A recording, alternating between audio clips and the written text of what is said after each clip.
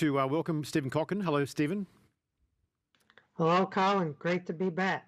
Good to see you. I watched you on screen during that session with Glenn. You're watching very intently. Before we dive into China and Taiwan, what are your comments on Glenn's presentation just now? There were a lot of issues to me that were, rather than extricated, conflated. And they're very important issues, but we have to be careful not to meld all these issues together in some type of crisis of democracy narrative. There is no crisis of democracy. There's quite a lot of dysfunction. But democracy is healthy. It's healthy in the US. It's healthy in Australia, despite the dysfunctions that he mentioned and that we, of course, know very well. So that's a good lead into today's topic, because China, of course, has never pretended to want to run a society of democracy, and yet Taiwan is a democracy, and the tensions there seem to be gathering pace, and there's even murmurings of military actions possible. You've been talking to us in this audience for many years on this particular subject. Would you like to just start today, Stephen, with a bit of an outline as to what the history is between China and Taiwan and what the precipice that we perhaps are now upon? All countries, Australia included, need the US and China to work out some type of coexistence, a relationship. It's going to be competitive, but it doesn't have to be war. And so in AI, in quantum computing, in biopharma, we can compete, and we can compete in a way that doesn't necessarily lead to massive conflict. But Taiwan has always been the danger, and it's become more dangerous recently. And that's because the status quo is not working for Beijing. The status quo is one China policy. Taiwan is formally recognized as part of China, but is de facto independent. It's not de jure independent, but because it's formally part of China, but it runs its own affairs, and as you said, it's a democracy. That status quo is not working for Beijing because Beijing's strategy of pursuing economic integration to bring them politically closer has failed. It achieved the opposite. They're economically more integrated than before, but Taiwan has drifted politically away from China towards a Taiwanese identity becoming firmer and firmer, especially in the younger generations. So can Beijing allow Taiwan to continue to drift farther away politically? We don't know the intentions of the Chinese regime. We're only guessing, right? On the one hand, people say China needs external peace in order to continue its internal development and its breakthrough from the middle income to a higher income country. But others argue that Xi Jinping wants to be a historic figure and achieve reunification and break the US alliance system in Asia. So we don't know the intentions. What we do know is the status quo is not working for Beijing. And that brings the US into the picture, because the fact that the status quo seems not to be working for China, and China seems to be posturing aggressively, has led the US to reconsider its own commitment to the status quo, which is so-called strategic ambiguity. Strategic ambiguity means the United States helps Taiwan defend itself, but is not formally committed to guarantee Taiwan's security. It's ambiguous. The reason it's ambiguous is so as not to give Taiwan a blank check to do what it wants, and then the US is on the hook. But now the US is reconsidering whether strategic ambiguity is enough of a deterrent to China. So here we have China unsatisfied with the status quo, and here we have the United States toying with itself changing the status quo. And so, as you know, Colin, intentions are never sufficient in an analysis, because in something like game theory, neither side might want war, but both sides might act in anticipation of the other side's actions to lead to that very outcome that they themselves don't want. And so we could have here perverse and unintended consequences as each side is trying to guess what the other side wants and will do. And neither side wants the war, potentially. Once again, we don't know China's intentions, but if we assume their intentions are not warlike, we still might get to that position regardless of intentions. And so that's what worries me the most. Thanks, Stephen. Do you see any way out for China, for Beijing in this regard, without losing face? That's the problem, Colin. If you project the status quo out farther and farther, it gets worse and worse. And so the assumption is China must act at some point. And the longer it waits, the worse it becomes for the action. So sooner rather than later, many people argue, is China's best strategy if it agrees that the status quo doesn't work and is getting worse. And so that's why many people are afraid that we're on the cusp, we're on the precipice even now, today, tomorrow, the next day, the next year, soon, for China to take some type of action which tries to reverse the drift politically of Taiwan away from China towards an independent Taiwanese identity. The only other option would be to just wait it out and hope that there's some type of unforeseen change on the island, on Taiwan, that brings a reversal in the direction that we have. In other words, patience and hope. And patience and hope were China's strategy when it was weaker, but now China is much stronger. So right now we're seeing human rights atrocities unfold in Myanmar, formerly known as Burma.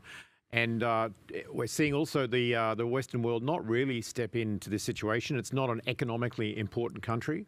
However, we also see China sitting behind Myanmar's military in the coup of February 1.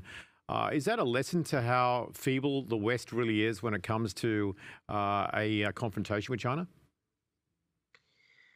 The West is really strong in some ways, Colin. We have better political institutions because we have corrective mechanisms.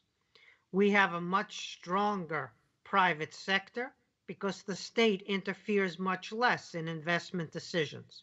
We have tremendous universities and tremendous R&D, and the Chinese send their students to the US and Australia for a reason. They send them because our universities are excellent. So the assets on the side of the West are enormous.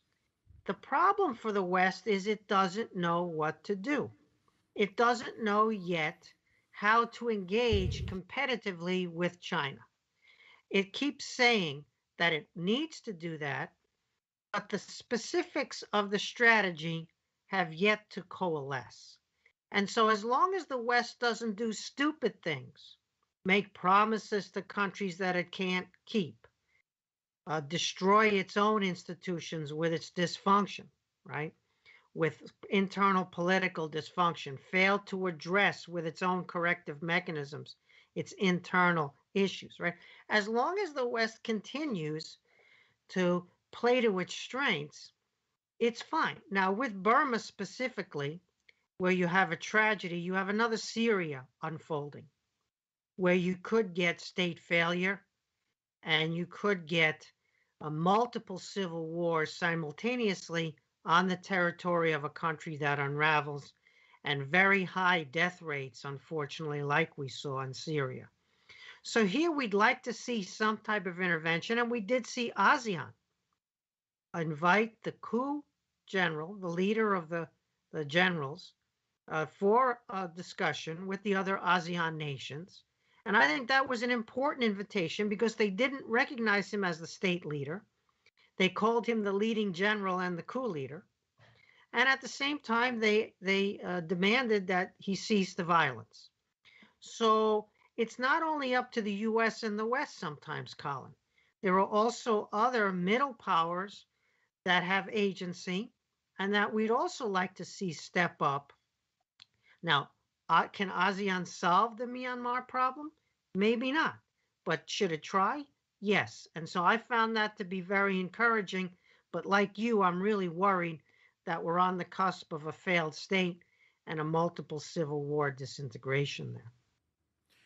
So Australia has a new defence minister in a gentleman called Peter Dutton, who yesterday all but said that our military was preparing for potential military action between China and Taiwan, and that, of course, we would be supporting the US and Taiwan in any defence.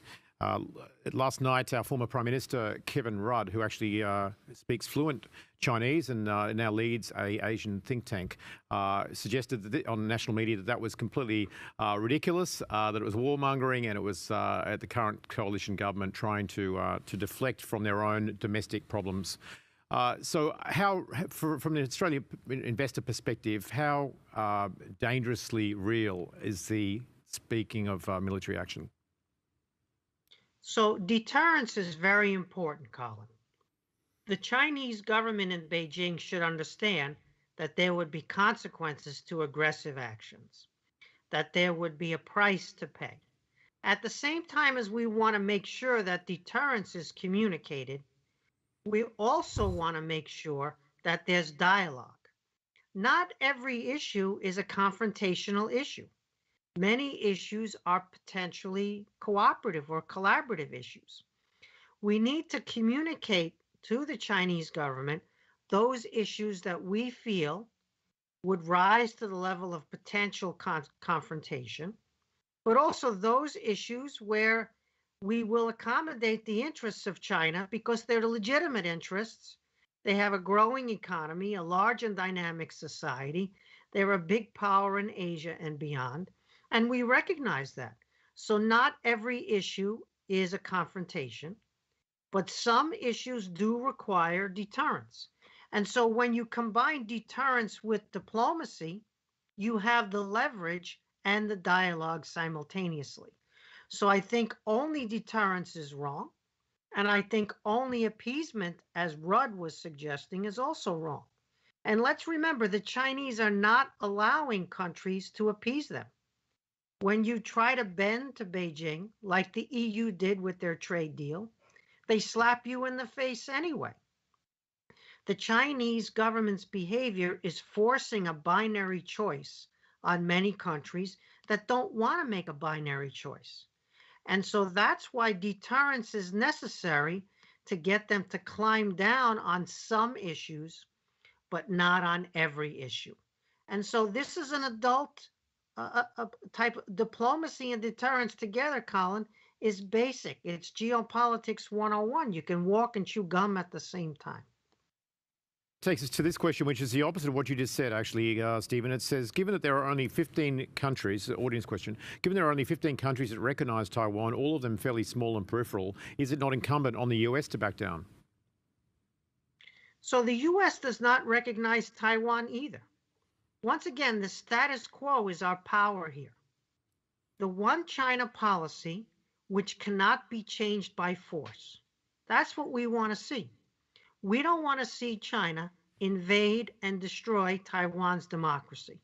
We also don't want to see Taiwan declare itself independent. And so if we have a smart policy of upholding the status quo, then I think we're on strong moral and political ground. If, however, we start talking about supporting Taiwanese independence, rather than deterring Chinese aggression to change the status quo with violence, coercion, then I think we give away the moral and political advantage. So nobody should back down here. We should all be in favor of upholding the peace and prosperity of the status quo. So let's involve our audience at this point. First time we've asked for you to respond to a polling question. Audience, you'll find the polling question to your right on the screen. If you can't see that, you need to minimise your screen.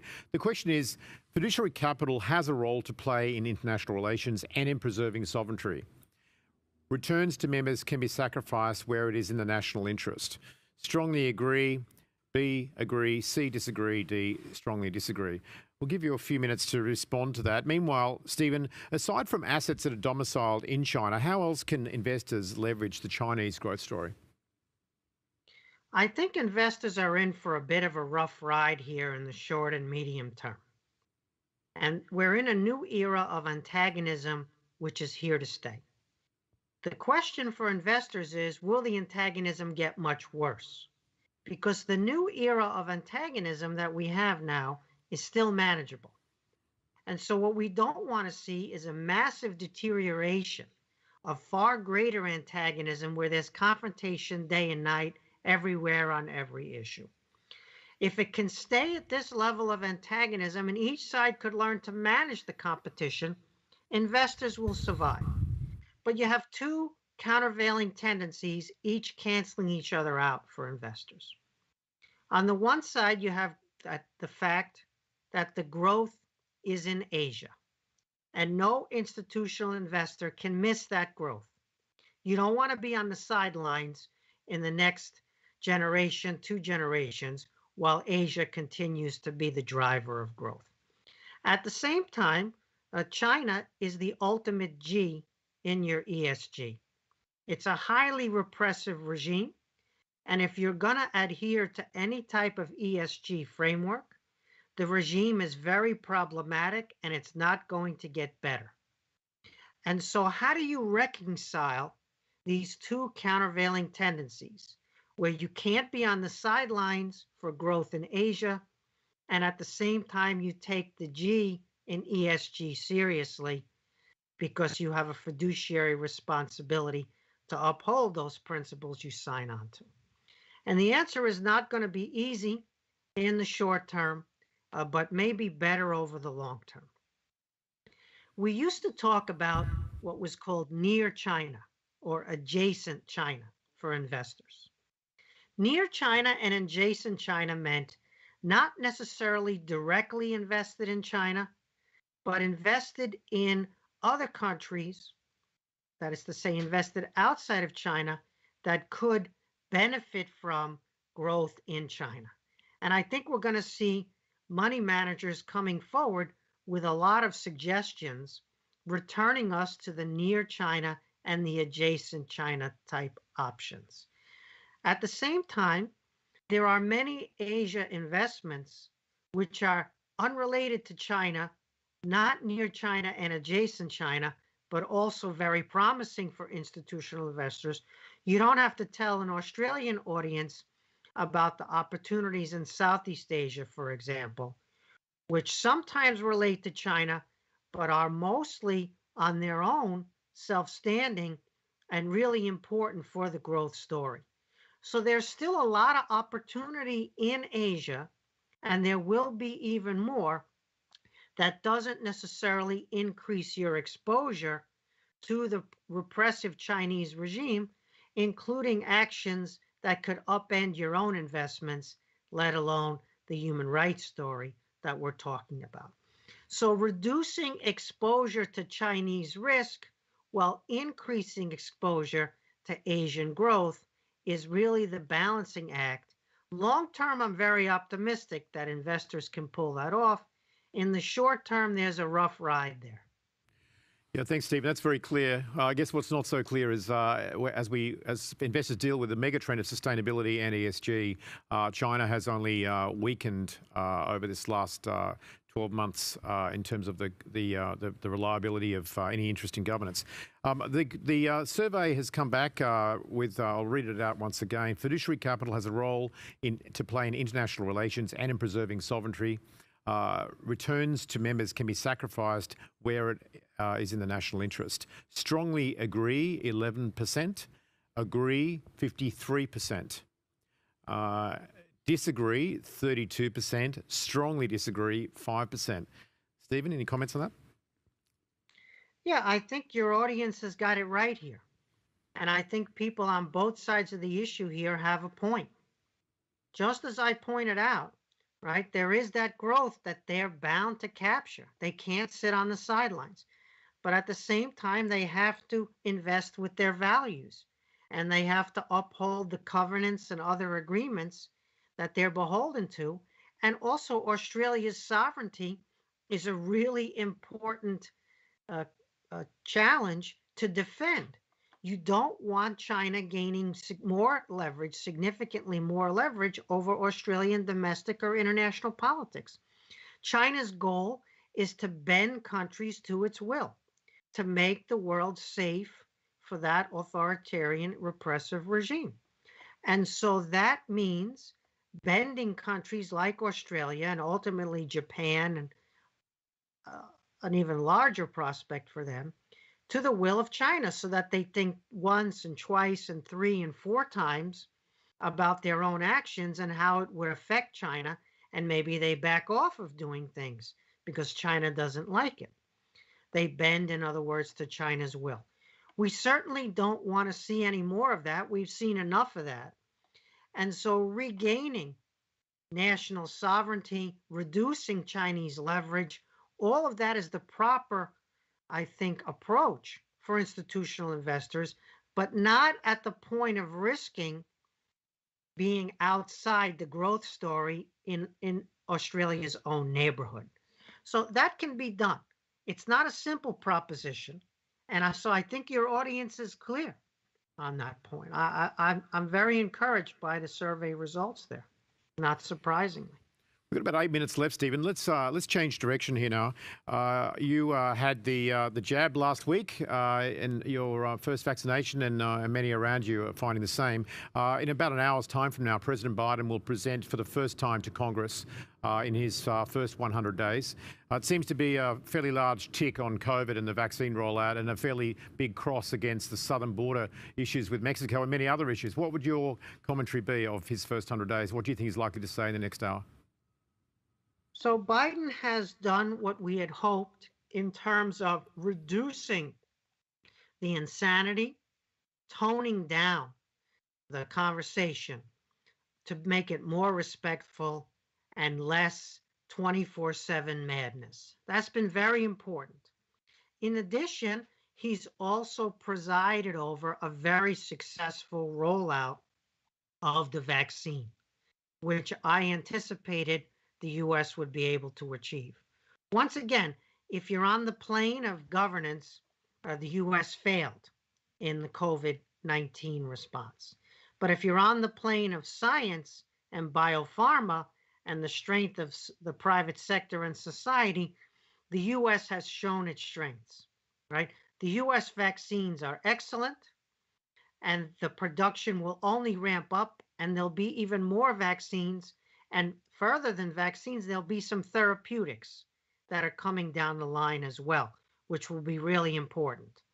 The Chinese vaccine doesn't really work. However, China was very successful in suppressing community spread in their own way. So now, however, we've shifted to a different plane where the US is much stronger and where Biden was much more successful. The biopharma, the private sector, and society's own organization. The issue for Biden, however, going forward is what's possible within the constraints of the political system in a more or less evenly divided country. It's one thing to give out free money that the Federal Reserve pays for in the short term, and the debt increases and more bonds, more US Treasury bonds are bought by the Fed. It's another thing to rearrange US domestic arrangements, socioeconomic, sociopolitical arrangements. Here, Biden has not yet been successful, and we're not sure if he's going to have success. So we'll get the economic boom. That's been coming because the bounce back from the suppression, it's clear it's already underway, certainly since July, maybe before already. But will we get long-term policies that are more or less permanent to address our lack of investment in infrastructure, our lack of investment in human capital, some of our governance challenges? The jury's still out on that.